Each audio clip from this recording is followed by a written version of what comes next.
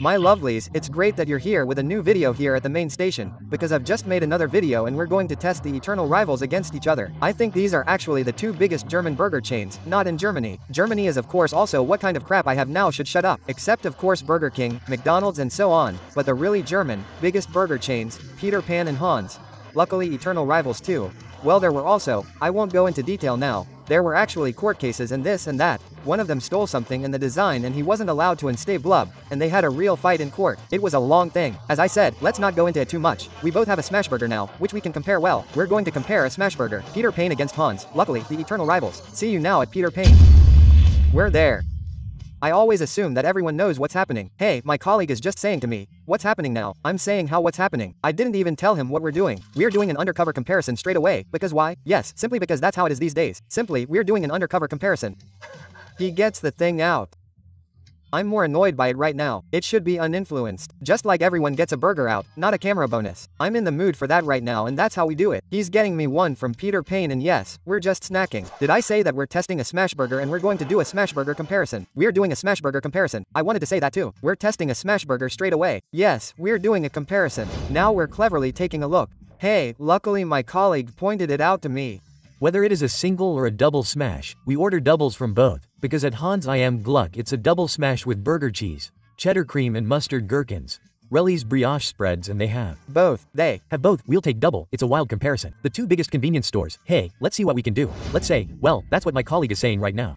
At Peter Pan's, it doesn't look like a smash burger, it looks like bullets. Simple. I'm excited to see what they'll come up with now, because I was also surprised, because they actually have frozen goods, so no secret is half as bad. Yes, and I thought, then they have fresh patties now, but it turns out not. We'll see in a moment whether it's frozen or whether it really is a smash burger. You're not actually allowed to call it a smash. So, we're on our way now. My colleague has to be out soon. He's already ordered. Should be ready soon. True words. Can you read that from here? That's how it is, dear friends. That's how it is. The kind of locations Peter Pan has. Hey, that's abnormal. I don't want to know how much the rent costs. What's my guess? I'll show it right away. I'll say it costs 15 bills. Hey, fine. I don't know how many seats there are. Do you know what I'm going to do? I'm going to torment my colleague right now. I want to know how much the rent costs. My colleague is a bit of a shy salesman and he'll probably be annoyed if you see that right now, dear Pie, then you'll hate me for it. Whoever of you can guess the right amount in the comments as to how much the rent costs, I'll go in right now and ask him. He should he'll hate me, hey. And whoever guesses correctly in the comments will get a 100 euros voucher. That's how we'll do it. Just come here, so we don't have to take it so seriously today. I'm just going to have a look around here. You're also thinking about good old Peter P, right? There are Uncle Monty's good sponsors, so always keep that in mind. What am I doing? I'm going to scare my colleague. Now let's see if we can do it. If you want to scare someone else is coming out. That's happened to me before. Comes out manually. Can my colleague see him? I can see when he comes out. Look, do you see that? There he is. There he is. My colleague saw him. No, he didn't. Very good. I'm going to scare him. That'll be good. He's coming, he's coming.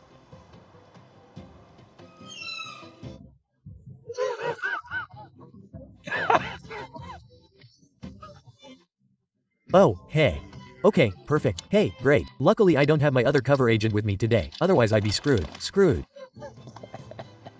Oh yes, here he is. Here he is. And now let's take a look in peace, my dear.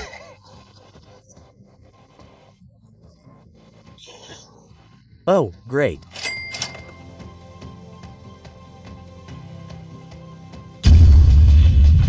I'd say, no, it's not exactly. They're staying true to their concept and churning out frozen things, which isn't objectionable. That's the concept of standardization and so on.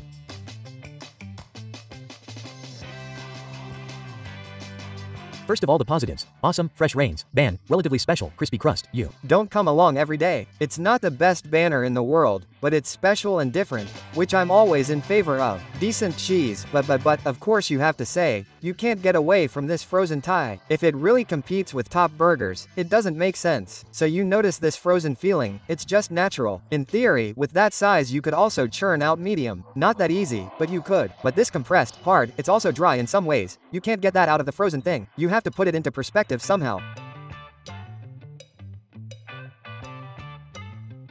Ban is a bit like a milk roll. Not wrong. Really everything around it. The sauce is really reasonably suitable. Match. Good cheese, fresh ingredients, everything is great. Now we have to see how we rate it. We'll have the Hans in Gluckburger and then we'll see if we can find a good comparison.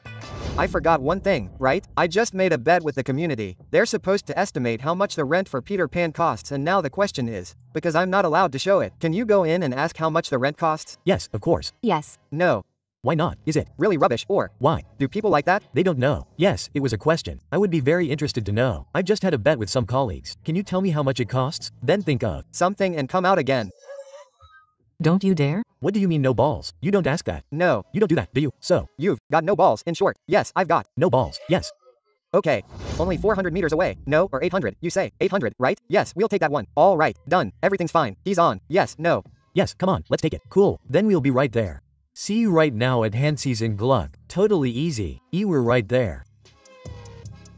I think he's right here on the corner. No, not really. Where's a Hansi? It's on the left. Hansi. He's not a Hansi. Guys, we don't see any Hansi right now. I'm getting out now. If that's annoying, we could have just gone to my hut. There's a Hansi there too. There's a Hansi. Hey, stupid. Ellipsis dot.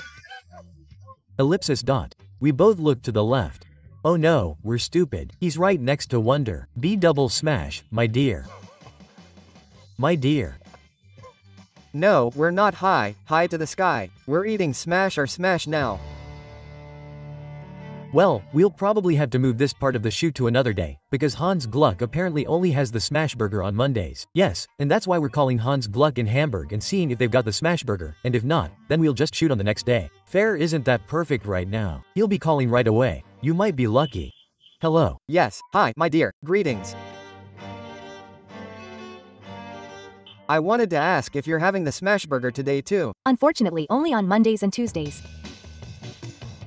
I'll be here in Hamburg at 9 o'clock on Monday, and we're going to test Handsome Glück, who only has his Smashburger on Mondays. He's called T. Ah yes, I've got Håkan Abbey here. Håkan Abbey. Hi. Well, he'll be getting the burger out right away, and Marcus is here too. Marcus is here too. We're going now. Am I talking too much nonsense again? Hey, now we'll get a burger out and then we'll do a direct comparison of what we're here for. And luckily Hans is in there. Also a big building in the corner, there he is. The guys are here. Hey, the guys are here. There are two different double smash. I got you both. There are two different double smash. What's that all about? Yes, it comes in cheesy and blue cheesy. Oh, cheesy and blue cheesy. Okay, then I'll test it out for fun, but the normal cheesy goes into the rating. Yes, that's the normal cheesy. Okay, that's the normal cheesy. It's really good, I think.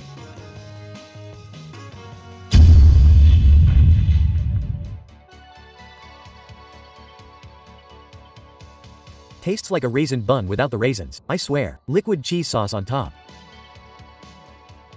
Confusing sweetness. I don't know what to do with it right now, but it's not necessarily bad. But I'm not so confused by this sugary sweetness, this stupid way of adding sweetness. Whether it's with honey, whether it's caramelly, the onions are 1,000 possibilities. Legs are good though, nice and crispy. The salad number is rarely done. There's McDonald's Vib, and I don't mean that in a bad way. These are the kind of things that take you away from your childhood with the onions. They'll get you the blood cheese.